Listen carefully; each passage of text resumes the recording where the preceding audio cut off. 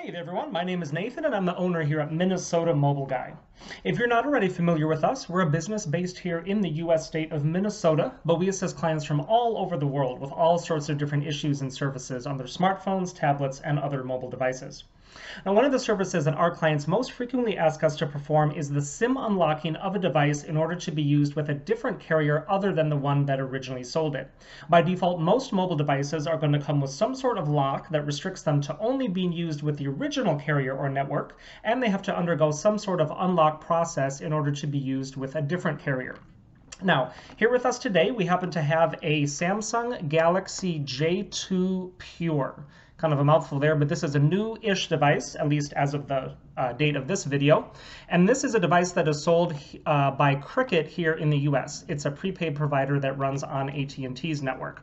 Now, this is a device that has not been SIM unlocked yet, because if we can see as we focus in on the screen here, we have a notification on the lock screen saying invalid SIM card inserted. So that's pretty standard for devices that have not been SIM unlocked yet. But the interesting thing is that when we go to swipe that away, we get a message here from Cricket saying that the device is locked, but it says that we have to, see if I can focus in on there. There's an unlock button there that we have to tap on.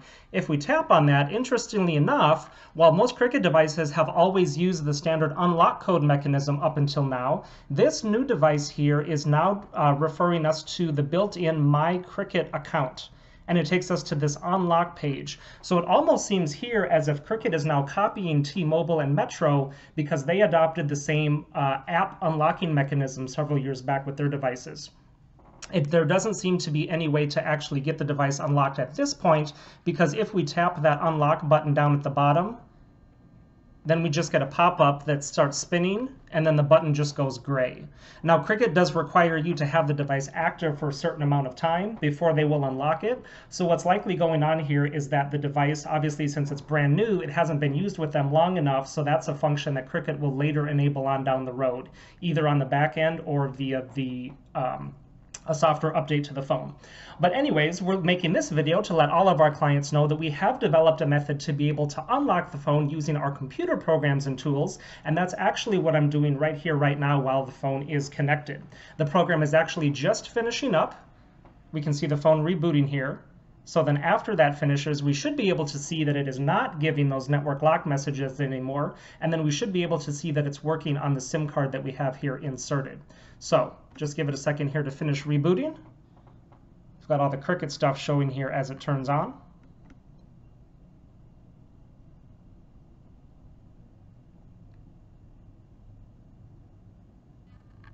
Okay, so there's the lock screen again, the first page that you come to. And the first thing that we might notice is that we do not have that network lock message anymore. And then, of course, now you can see it says T-Mobile up there in the corner, and then we get the network pop up there. So let me go ahead and just dismiss this, and then we'll jump into the settings. If we go under About, and then Status. Okay, there we go. So then if we're looking at our SIM card status here, we can indeed see that we are now registered on T-Mobile with our LTE connection set up. And there comes our APN messages. So there we go again. Network is T-Mobile, the type is LTE. So this is now fully running on the T-Mobile SIM card that we have here inserted. And then just so you can also see exactly what device we're working with, if I back up to the About page, we can see here that we're working with, again, like I said, it's called a Galaxy J2 Pure, and then that model number there, the J260AZ, is specifically the Cricket device here that we're working with. So the device has now been fully SIM unlocked and is able to be used on other GSM networks. Here in the US, that would be both AT&T and T-Mobile, and then internationally, the phone should also work on most other networks, since most of the rest of the world uses GSM as well. So if you have a J2 Pure and would like to get it SIM unlocked, we would love to help you out with that, so go ahead and get in touch with us. All of our contact information will be right down in the video description, and I'll also put a slide here at the end of the video that has all the info there as well. While you're here, make sure to check out all the other videos that we have on our channel, as we offer a lot of different services for a lot of different devices, and I'm sure you'll find something there that could come in handy down the road. Hitting that subscribe button while you're there will also enable you to be notified about all the new videos and services that we're constantly adding, just like this one. Y para todos los hispanohablantes, nosotros también hablamos español, así que ustedes nos pueden contactar sin duda. Thanks for watching, everyone, and have a great day.